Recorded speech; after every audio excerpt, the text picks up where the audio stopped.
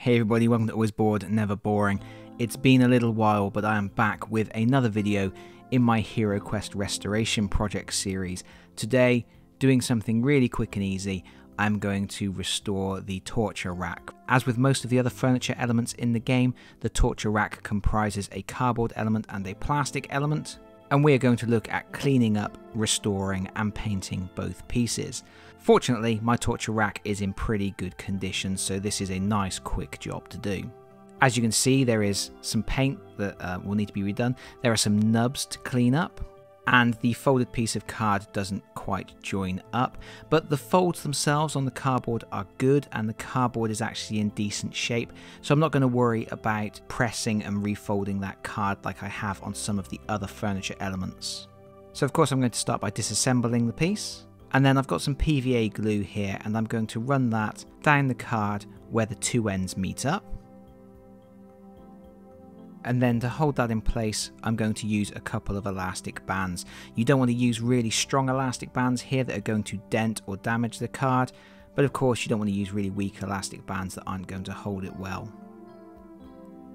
And once I'm happy with the way that the pieces are meeting up, I'm going to apply some PVA glue to all of the exposed edges of the card. The reason I'm doing that is going to stop moisture getting inside the card. It's also going to strengthen up those edges to prevent any creasing or dings that may happen in the future. While that PVA is drying, I'm going to paint the rack itself. I'm actually going to take the arms off of the rack, but you don't actually really need to do that. I'm now using my side cutters, and I'm just going to snip off those nubs that weren't cleaned off properly by the previous owner of this game. And then after clipping those nubs, I will get a mold line remover and I will just run that at a 45-degree angle along those nubs and anywhere else where there are any obvious mold lines. I've then spray undercoated with Chaos Black, and we're going to put 2 coats of Mournfang Brown over all these brown elements. As I mentioned before, you can actually paint this with the arms attached, and you won't get as much paint over your fingers as I did here. Mournfang Brown is a nice rich dark brown colour, which is really good for this sort of thing, but it will need 2 coats to get good coverage. And as you can see, I'm not worrying about painting over the shackles or the ropes or anything else at this moment. Those details will be picked out later on. For now, I just want to get brown over the whole thing. And as with all of my furniture elements, I'm not going to be doing a really detailed paint job on this. I'm just getting it done as quickly as possible to a standard that looks decent on the tabletop. And when those 2 coats of Mournfang are dry, I'm switching to Zandri Dust, and I'm going to use Zandri Dust slightly thinned down to pick out the ropes on the piece. And this will require 2 thin coats as well. Of course, you need to be careful not to get it over the brown that you've already painted.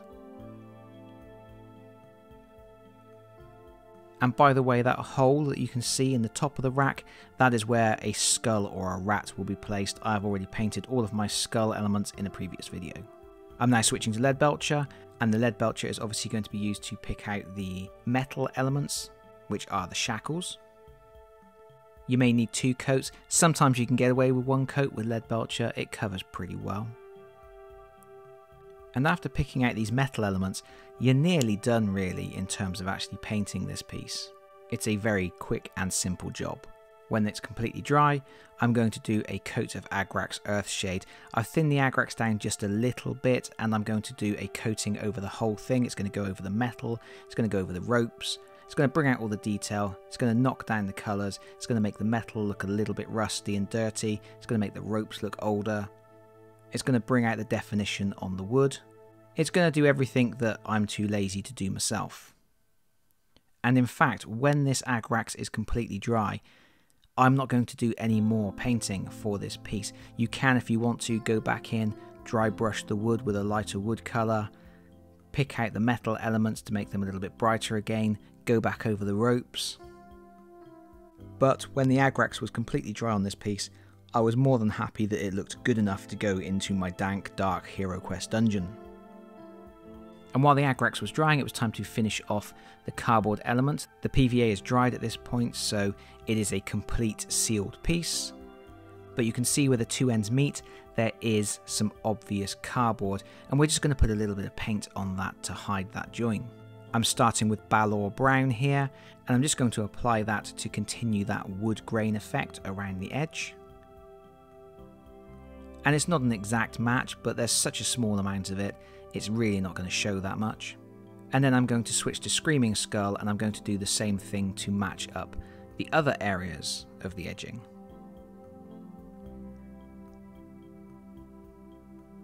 If you want to be more precise, you can mix colours, try and get a much better colour match. But for me, this was easily good enough to hide that join and make the whole thing look a little bit nicer and more finished. You can, if you want, paint the underside of the cardboard, but you're really not going to see that when it's in play anyway.